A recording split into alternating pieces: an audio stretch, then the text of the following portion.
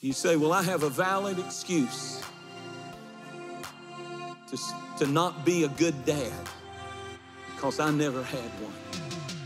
Well, you can look at it like that, or you can say, I've been wounded, and God can take my bruises and my wound and my cut because I didn't have a mother.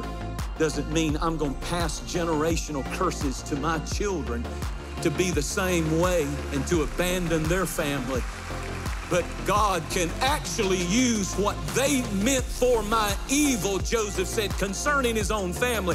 What they meant for my evil, God can use it for the good, and I can transfer blessing, and I can be an even more attentive mother or father because of what I've been through. The wounds can be used to heal and not destroy.